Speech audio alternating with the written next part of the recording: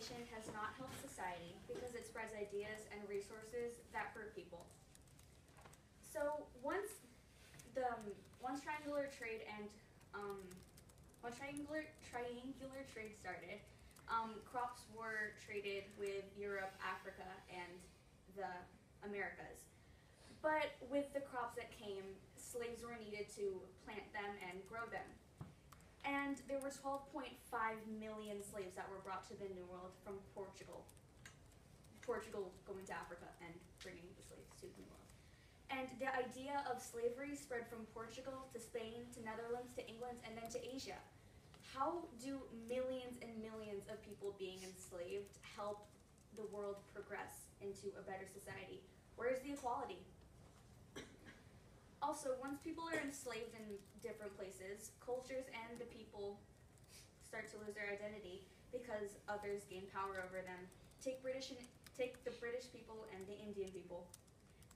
The British sold British products at Indian markets instead of Indians selling Indian products at Indian markets.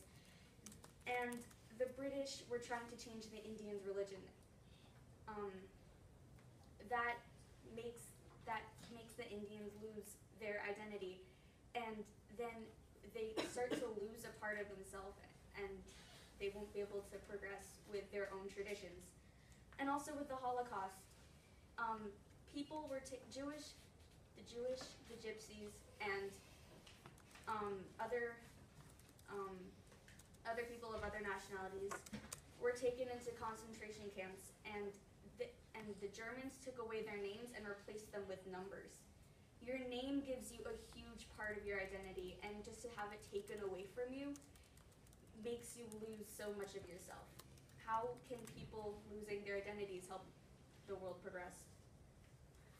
Also, globalization brought many, many diseases and to spread around the world. The disease killed hundreds of millions of people. When Europe went to Africa to get slaves, they transferred their diseases to the Africans, and millions of Africans died from smallpox, and millions of Europeans died from malaria. Both of their immunity systems have not been developed to be built up against those diseases, and so they all died. Also, take the flu during World War I. It killed more people than the actual war did. 50 to 100 million people died from it out of the 500 million infected, and there was no cure because it kept changing. How do these deaths help the world progress? People were killed, people were enslaved, and people were changed. This does not help the world progress, and this is all from globalization and the spread of negative ideas and resources that don't help.